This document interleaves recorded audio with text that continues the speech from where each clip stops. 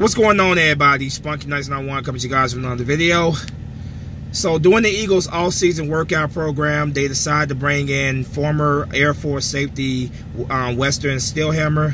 The odds of Weston Steelhammer making the Eagles roster is very slim, but the Eagles do need they do have a serious need at safety, so it's not completely out of the realm of possibility that Weston Steelhammer may find out. He may somehow sneak on the Eagles roster. But the Eagles are giving him an opportunity to impress and maybe live out his dream of realizing his dream of playing in the NFL. Like I said, very slim odds, but nothing's out of the possibility. He goes out there and he impresses the coaches. There may just be a chance that he may sneak on the Eagles roster. Get a roster spot. Like I said, he played his college ball at Airforce. I was looking at his numbers here from college. They're actually not too bad. Very, very solid numbers overall.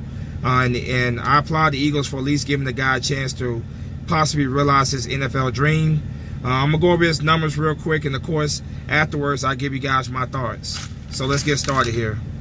His first season at with Air Force was 2013. He had 6 total tackles, 4 solo tackles, and 2 tackle assists. In his second season at Air Force, 2014, he had 61 total tackles, 42 solo tackles, 19 tackle assists, 3 sacks, 6 interceptions. He averaged 10 yards per interception, and his longest was 9 yards.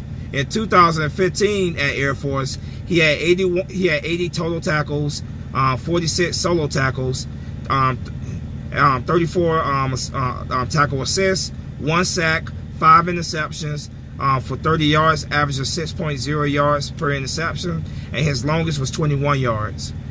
And during the 2016, which was his final season at Air Force, he had 76 total tackles, 46 solo tackles, 30 tackle assists, 1 sack, 1 forced fumble, 7 interceptions, for 33 yards, averaging 4.7 yards an interception. His longest was 33 yards.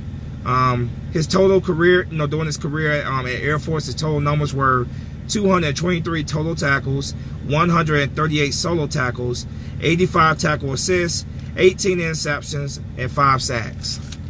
So, like I said, man, very solid numbers. Very, very solid numbers during his 4 years at Air Force. He's, like I said, he's 6'2", 200 pounds.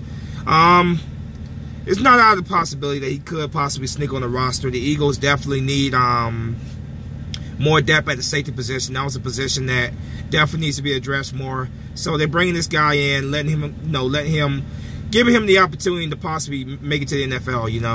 A lot of these guys that go to Air Force and the Naval Academy, a lot of these guys, obviously, for serving the country, they don't really get a lot of these guys don't get the opportunity to make it to the NFL. So, first of all, I just want to say thank you for your service, Weston Steelhammer.